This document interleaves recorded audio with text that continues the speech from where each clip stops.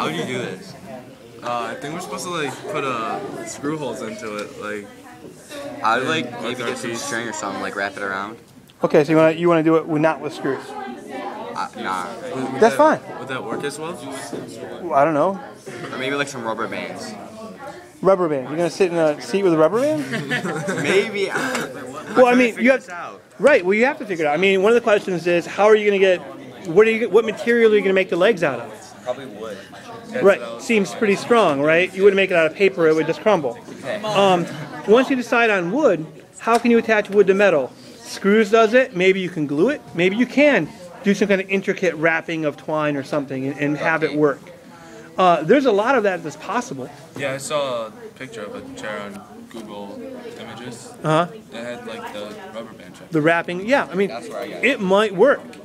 The question, well, how are you going to find out? You gotta test it. So what do you got to get? You gotta get rubber bands and wood. There you go. Do you know what the first step in this project is for you? Yeah, to get wood and test it out. Right. Good.